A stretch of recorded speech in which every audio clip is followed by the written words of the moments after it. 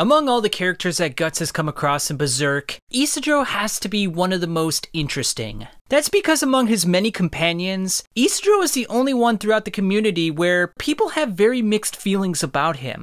People love Casca, Farnese, Serpico, Puck, Ivalera, Roderick, and Isma, but Isidro has always seemed like that character that's been an outcast. Someone who, for some reason, hasn't fit in well with the group. I think if you ask the fans the question of whether or not you could take out Isidro from the group, they would probably overwhelmingly say yes, but I think in Kentaro Miura's eyes, he would see Isidro as one of the most essential members of that group. Maybe right behind Casca in terms of importance. Now, I will admit, I was never the biggest fan of Isidro in the past. I kind of saw him as this annoying character. I saw him as sort of lackadaisical, juvenile, and vulgar. Someone who kind of didn't take life too seriously and was a rapscallion. But as I got further in the manga, I started to see him in a different light, and my attitudes and my beliefs around him changed when I started to consider his dynamic with Guts. Now, as many of us know, Guts' adoptive father, Gambino, was a bit of an asshole. He was rough around the edges, he was coarse, and he even sold Guts to Donovan so that he could use him to his own pleasures. So, in terms of a father figure, Gambino was pretty terrible. There were a few glistening moments here and there in which Guts remembers fondly, but for the most part, Gambino did not care much about Guts. And the fact that he tried to kill him right before he died himself was evidence of that fact. So without a father figure in life, Guts kind of roamed the land, learning from his own experiences, not really having a guiding force, not really having someone who can give him fatherly, sagely-like advice. And that's a bit of a hole in his heart that he's never been able to reconcile.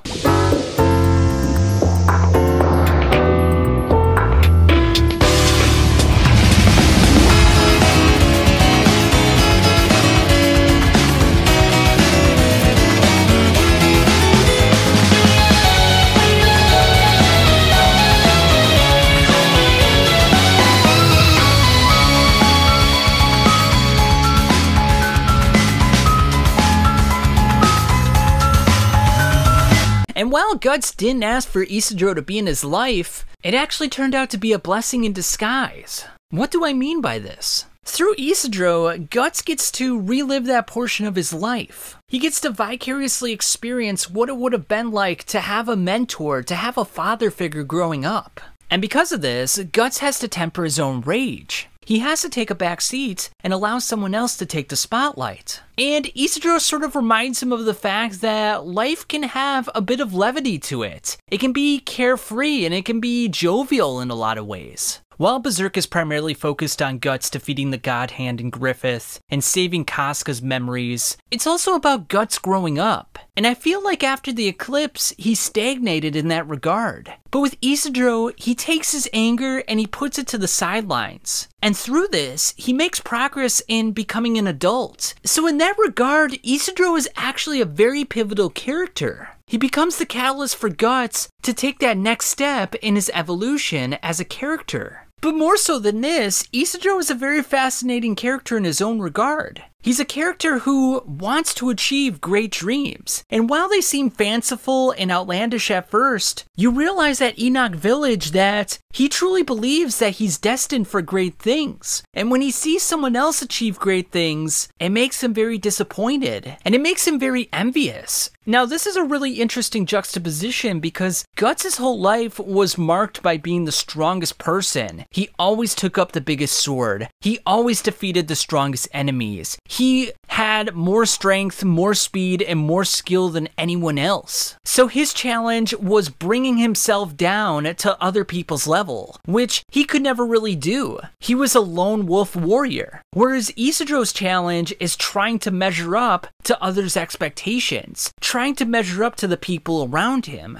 He's not a very strong 14-year-old swordsman. In fact, compared to Guts at that age, he uses a rather small sword. So he has to find ways to accentuate his talents, accentuate his craftiness, and his ability to think on his feet. And again, because Guts was such a force to be reckoned with, even throughout his adolescence in terms of using swords that were bigger than himself, it's interesting to see him give advice to someone who doesn't wield a big sword, to someone who doesn't have the talents that he had. It highlights that Guts was not just this brutish warrior, that he was always thinking on his feet, and he puts himself in Isidro's shoes and says, well, if I wasn't able to wield this big sword, if I wasn't this big, hulking man, how would I give myself the advantage in battle? How would I use my limited physical capabilities to give myself the best opportunity to win the battle? And this is something we never saw him do in the Band of the Hawk. He never really gave advice to Gaston or Corcus or Casca. He was just the captain of the Hawk's Raiders, and they followed his commands. And sometimes he just ran off into battle by himself. So the fact that he's connecting with another character is showing a lot of growth on his part, and is showing the fact that he sees something in Isidro that he hasn't seen in anyone else. He probably sees a little bit of himself in Isidro, and I think that says a lot about Guts. Isidro, in a lot of ways, is kind of an annoying character, but I challenge anyone in the audience to find a teenager that's not annoying. There's a tendency when you're a teenager to think that you have the world figured out, and that no challenge is too big, and that the older generation is just too listless and too tired to take up the challenges that need to be taken up. You see this a lot in shonen protagonists, you know? They have all this energy and vitality, and they sort of brighten everyone's spirits with their ability to outthink, outwork, and outperform everyone else with sheer willpower. And even though that Isidro has sheer willpower like a typical shonen protagonist, it's not enough. He's still one of the weakest members of the group.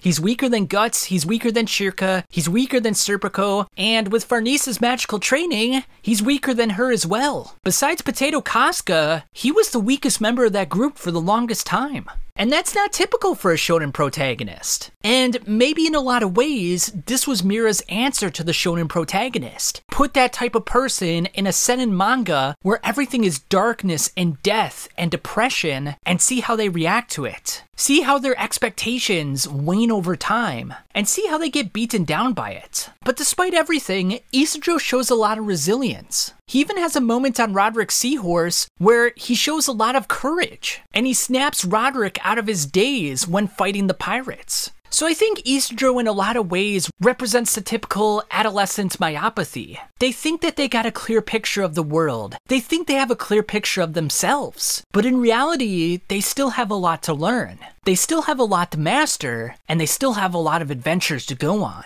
And now that Isma's been taken away from Isidro, he has a purpose in life. He has something that's going to motivate him going forward in the future. And this is a great parallel to him and Guts, because now Guts has to retrieve Casca from Griffith, and now Isidro has to find out a way to bring Isma back to the physical realm, if he can even do that. So even though Isidro's growth has been limited up until this point, I feel like it's going to substantially increase in the future. I think the best of Isidro is still in front of us, and I'm very happy to see how that's handled. Because I think if it's done correctly, he could be a character that really becomes one of the hallmarks of the series. I mean, let's be honest, he is one of the hallmarks already, but he still hasn't had that moment in which fans can latch onto him, in which fans can say that was his hallmark moment. A moment in which he resonated with the fandom. And this is not atypical for Berserk. For example, Rickard didn't have his moment until the Fantasia arc. I mean, he was always around during the Golden Age arc, but he was kind of a tertiary character. He said a few things here and there, but I don't really think of Rickard during the Golden Age arc. He wasn't participating in battles. He wasn't like a major character. He didn't kill anyone of importance. And then he still was around after the eclipse, you know, he was helping out with Guts' cannon arm, and he was fixing various things, but again, I mean, just kind of this tertiary character. He existed, he was kind of that last remnant of the Band of the Hawk, but he never really did anything that really stood out for me or the fandom. It wasn't until he slapped Griffith in the face that people started to really resonate with him. And I feel like if Isidro has one of those moments in the future, something that really resonates with the fandom, that people could look at him in a new light. Hypothetically speaking, if Isidro were to take down Locust in the future, I think his respect and his image in the fandom would change drastically. And I think now that he has that purpose, he has that reason to drive him, that fire in his belly, if you will, I think we might see something like that in the future. I think something will happen with him in the future that will make people reevaluate their feelings about him. And another thing I want to mention is that Isidro has a natural foil throughout the series, that being Mule. Both hold about the same weight in terms of the Guts and Griffith parties, and both have a tenuous relationship with a girl who's around the same age. For Mule, it's Sonia, and for Isidro, it's Shirka. But if they were to hypothetically switch positions, if Mule were to go to the Guts' party and Isidro were to go to the Griffith party, I don't think Mule would have the same impact on Guts. I don't think Guts would take on an apprentice that is just going to listen to his every word, who's going to exalt him and have no sort of spunk to his personality. And let's be honest, what has Mule done throughout the series that has made him memorable? I mean, I get it, he's not as silly as Isidro, so he therefore doesn't have those cringeworthy moments, but at the end of the day, I think Isidro's personality really comes through, and it really gives the reader more of a sense of who he is. Mule, at the end of the day, is just a very dry character that doesn't leave much of an impression. And the fact that he comes from nobility and hasn't really faced any harsh challenges kind of makes him uninteresting.